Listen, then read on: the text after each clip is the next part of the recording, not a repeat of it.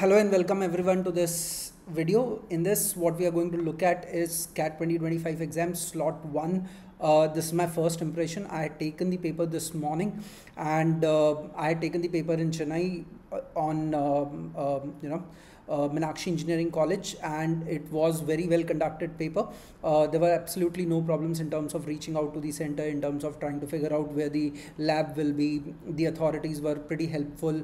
The environment was perfect, and the cleanliness was also up to the mark. So absolutely no problem in terms of the conduct of the paper. In this video, what we are going to look at is the first impression. I'll take you through each of these sections and tell you what is my opinion on this, and in terms of the difficulty levels, and in terms of if I compare this particular paper with respect to the last year's paper, how I feel about this particular paper. At the end of this video, I will try to make an attempt to look at, in this particular paper, where should be a 99 percentile on each of the three sections and overall. But my strongest of recommendation for anyone who is looking at this particular video before getting into their examination must not look at this video. This video is not for you. I don't want to color your opinion about the paper and give you certain number of questions that you need to attempt in order to get XYZ percentile. I don't want to do that, right? So let's move on and look at this particular paper. First, the construct of the paper was absolutely similar as that of the last year, so absolutely no surprises there, and I really like the fact that they did not play around with the paper much, because that adds to the anxiety level of the students, and I don't want students to be really anxious before they get into the paper about the construct of the paper. Of course, you will be anxious about your performance. Now, verbal ability and reading comprehension had 24 questions, with 16 reading comprehension question and 8 verbal ability based question as usual, but there was a comeback made by parajumble questions, and there were 2 parajumble questions, 2 odd parajumble questions, there were 2 fill in the blank questions, and there were 2 parasummary based questions. Logical reasoning had in effect 22 questions, 5 sets, 2 sets having 5 questions each, and 3 sets having 4 questions each. So all in all, 22 questions were there. Quantitative ability section, again 22 questions spread across arithmetic, algebra, geometry, number system, and permutations and combination. Now let's look at the first section, which is your verbal ability and reading comprehension section. There were 4 reading comprehension passages. There was the first reading comprehension passage on complex systems, where a lot of statistical understanding, if a student has got, then they'll be able to better perform on this reading comprehension, because there was a mention of normal distribution, there was a mention of tailed outcomes, and the second tail that happens, and the outcome of the second tail is impacted by the occurrence of the first tail, and all of that study was moving around understanding that curve and what happens if there was a prior event, and if it was not there, then how does the outcome behaves, right? So a bit of difficult read to my mind. It was not very easy for somebody who is not well versed with the topic. So I will say that this was a slightly more difficult read in comparison to the other 3 reads. The second reading comprehension was talking about sanity, mental health, and legal cases, combined all 3 together. It was an interesting read. It made us understand that in the 19th century, how would court cases try to judge the mental health or sanity or insanity of the defendant, and it was a nice read, slightly more dense in comparison to the next 2 reading comprehensions that I'm going to talk about, but still it was an interesting read. Anyone could have related with that particular subject, so I would say that it was easy to moderate read. The income inequality was the third topic for the reading comprehension. Now they were talking about income inequality in relation with the growth that you see as far as the nations are concerned. Now there were different studies cited. There was contradicting studies cited. There were studies which were talking about how income inequality has got a direct correlation with the growth of the nation, and there were some studies which suggest that on a short term there is a direct relation, on a medium term there is a direct relation, but on a long term there is absolutely no relation or a negative correlation. All of that was discussed. It was fairly easy read. It was not very difficult to read that particular passages, but again, when the passage turns out to be on an easier side to read, typically the question turns out to be difficult to figure out, because the options turns out to be close enough to each other. Now the fourth reading comprehension was talking about electronic music and the opinions around it, that contemporaries, that there's some set of musicians who feel very strongly against electronic music. There's some set of musicians who feel more comfortable with respect to the electronic music. There were questions around whether you call this as music or not, whether there is a human element attached to it or not. All of that was discussed in that reading comprehension. Again, you don't require a prior knowledge to go through this particular reading comprehension, and to my mind it was easy to moderate read. Again, the questions, now let's talk about the questions of reading comprehension. Reading comprehension questions were very similar to what we had seen previously. There were three sort of critical reasoning kind of questions spread across these reading comprehensions.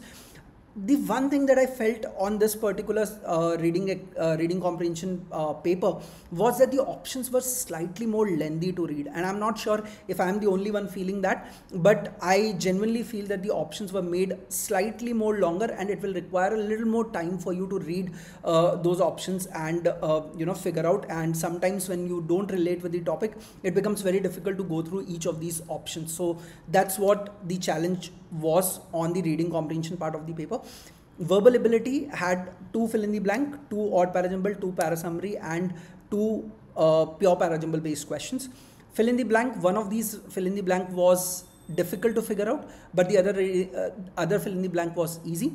Same was with odd parajumble. One was an obvious outcome, and the second one was slightly more tricky to figure it out. 2 parasummary, one was easy, again one was moderate, and 2 parajumbles, we cannot really call it whether it was difficult or easy, because typically I don't get along well with parajumbles and I don't understand the theory behind asking this particular piece. So to my mind, verbal ability and reading comprehension section in comparison to the last year's paper was slightly more on a difficult and a longer read, but it is not way far in comparison to the difficulty level of the last year's paper. So I believe that the scores and percentiles will not change much as far as VARC section is concerned. Now let's look at the logical reasoning and data interpretation part of this paper. You had a set which had import and export, which was discussed. It was something that we have been coming across for quite some time in international politics, where you have import duties being applied and all of that. So there were 5 of these nations which were transacting with each other. There were 2 of the graphs which were given to you. In the first graph, they had explained how much is the import tariff being applied by a particular company on another company, and then there was another bar graph given in terms of what is the import taxes being collected by each of these countries with respect to another country. It was percentages based DI set. I believe it was pretty doable DI set. It was my first pick after going through all 5 LRDI set, and I believe anyone who would have picked this up would have easily concluded it in about 8 to 10 minutes of time, right? The only thing that you need to understand is what do you call it as surplus and what do you call it as trade deficit. So if you are comfortable with that particular terminology, you will not find this particular piece as a difficult one. The second easiest out of the lot, I believe, was the set where train tickets and occupancy was there, where they had 5 stations A to E. The train is traveling from A to E. There were 200 seats at any given point in time. They were talking about occupancy rate of between each of these stretch of travels, and some of the clues given to you were very helpful. Like for example, there was a clue given where they had said that tickets can only be booked in the multiples of 10. So that throws out everything else which is not a multiple of 10 as the occupancy, and then that helps you solve the entire DI set comfortably. So it was not big numbers to be dealt with. First 2 of these DI sets, I believe that the numbers were not too difficult to deal with, but an understanding of numbers had to be there. The third LRDI set was based on a game which was being played, where 5 of these individuals were asking questions to others, and you could answer it as yes, no, and maybe. A single tap is yes, a double tap is no, and a triple tap is turning out to be a maybe option. And Then there were clues given around this. You will have to figure it out. Clues such as, you know, total number of taps that took place, the number of rounds, the number of questions, and all of that. This was again a doable set, but quite a lengthy set to my mind, because you will have to do quite a lot of iterations. Next was a circular table arrangement with 7 chairs being given to you, 4 individuals sitting around these, with some of the places being vacant. They are moving in the clockwise, anti-clockwise in 5 of the rounds that they are talking about. And after each of these rounds, you will have to iterate. You don't know from where exactly they are starting. So again, a slightly more difficult calculation, or probably, you know, time consuming set, I would call this as. The last set was 6 individuals in 2 groups, and there was a quarterly movement. So there are 6 individuals in a particular organization, and they have been divided into 2 groups. Their performances have been rated as 1, 2, and 3 in every quarter, and once the quarter ends, you figure out the cumulative rating of all of these individuals, and there is a movement that takes place from one team to another team. The last person on the first team moves to the next one, and the first person on one of these teams goes on to the second group. So that kind of a set was there. The thing that makes this particular set slightly more difficult is after every quarter, you will have to look at the movement of each and every individual. You will have to cumulatively understand what are their scores, and that is what makes this particular set slightly more difficult.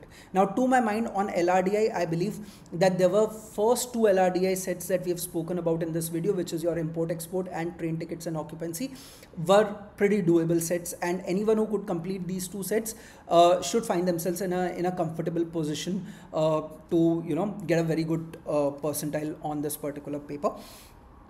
3 sets were difficult to achieve on this particular paper. Now, as far as the difficulty level in comparison to last year's paper is concerned, I believe that this was slightly more difficult paper as far as LRDA section is concerned in comparison to the last year paper. Why am I saying that? Because set selection in this particular paper will turn out to be challenging.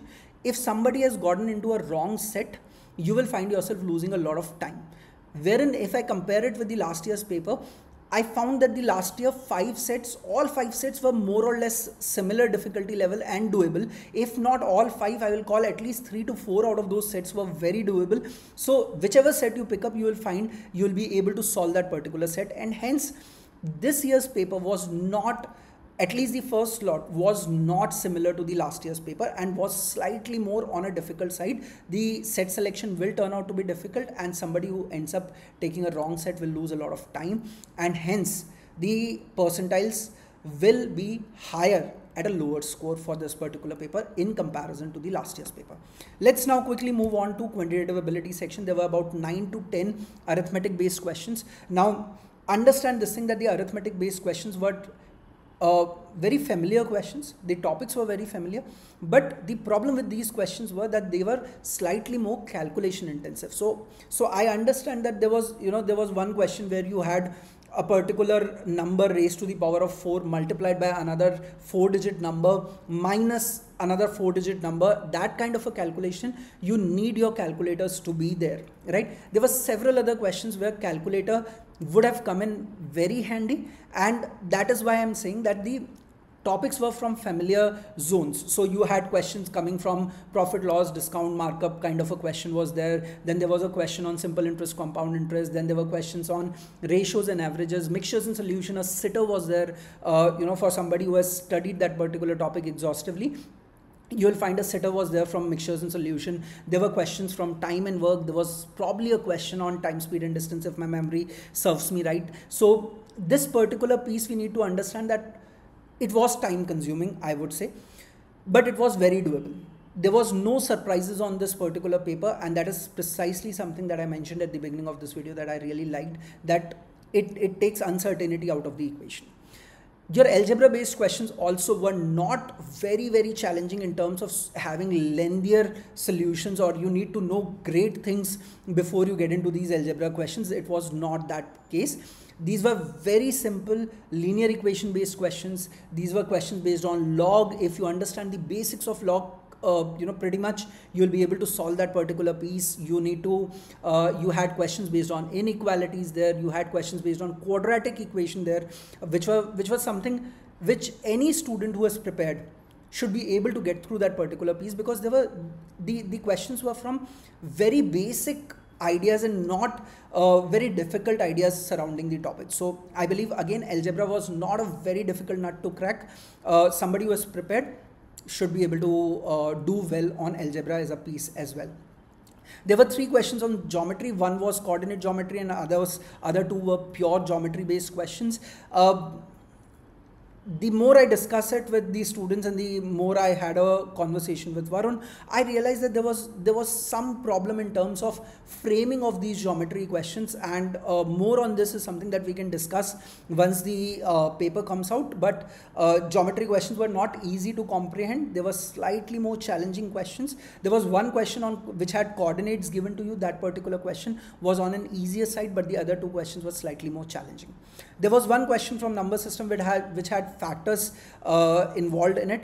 That was a moderate to slightly more difficult kind of a question, but and number system happens to be one of those topics which less students pursue in their preparation, and hence I call it as moderate to difficult. There was one permutations and combination based question which was quite doable to my mind. Somebody who's targeting permutations and combinations should be able to get through that particular question. So all in all, if I compare this particular paper as far as the QA section is concerned in comparison to the last year's paper, I find there were slightly more sitters available on this particular paper, but I would not say that this paper was more difficult in comparison to the last year's paper, purely looking at the quality of the questions. So I don't think there will be much deviation in terms of percentiles and scores in comparison to the last year's paper. Story remains pretty much similar as that of the last 2 sections over here as well. That pretty standard paper in comparison to what was served last year, and I don't think that the percentiles will change. Now let's come to understanding where does the 99th percentile lie for the scores versus percentile. Now of course it depends upon the difficulty level of the next 2 slots, but if I have to just take an initial bet for this particular paper, I would say VARC should be at a 42 plus, should be a 99 percentile. Now why am I calling it as 42 plus? The paper quality remains pretty much similar as that of the previous year, as that of the last year.